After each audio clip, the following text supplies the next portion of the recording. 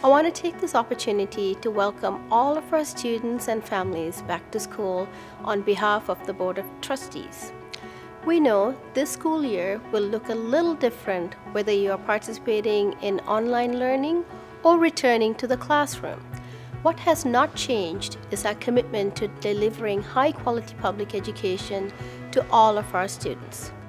Staff members have been working hard over the summer months with the Ministry of Education and public health experts to develop a reopening plan that prioritizes the health, safety, and well-being of our students and staff members.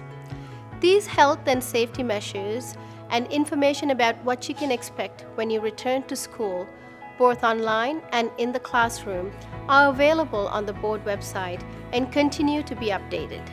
I encourage families to take the time to review them. Our relationship with families is of the utmost importance.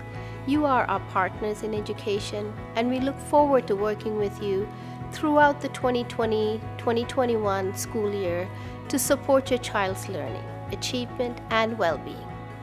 As a board, we continue to focus on the 4 priorities set out in our multi-year strategic plan: fostering well-being and mental health, building collaborative relationships, championing equity and inclusivity, and empowering ethical leadership.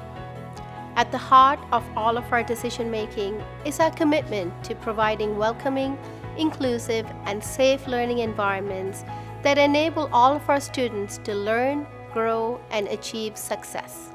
I hope you have a great start to the school year and wish you a happy, healthy, and successful year ahead.